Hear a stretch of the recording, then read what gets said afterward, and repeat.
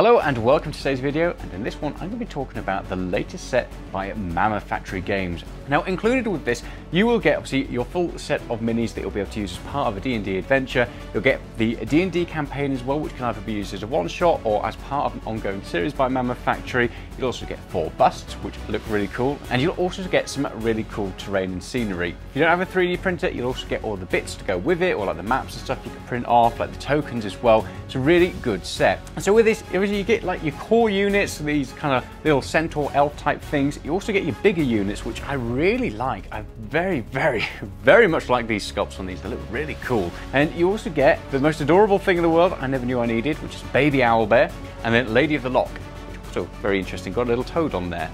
And then you get this, I don't know, like Lord of the, reindeer skulls. He is really interesting.